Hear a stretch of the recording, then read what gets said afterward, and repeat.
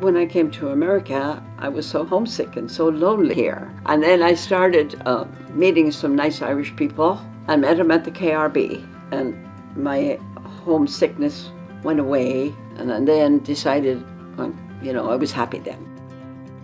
A lot of poverty. We had family that died of starvation.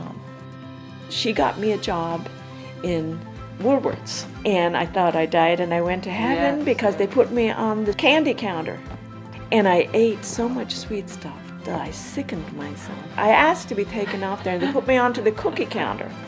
My Uncle Harry, he was near to the City Hall, and so he'd have a really big happenings up there. The Irish music, he had an Irish jukebox, like Irish dancing every Sunday, and he brought the Wolf Tones out. It was their first trip to America. We arranged to meet at Shannon Airport. Nobody went to the airport with me, and my father took me to the bus, and I remember him standing at the bottom of the bus and the biggest tears coming down.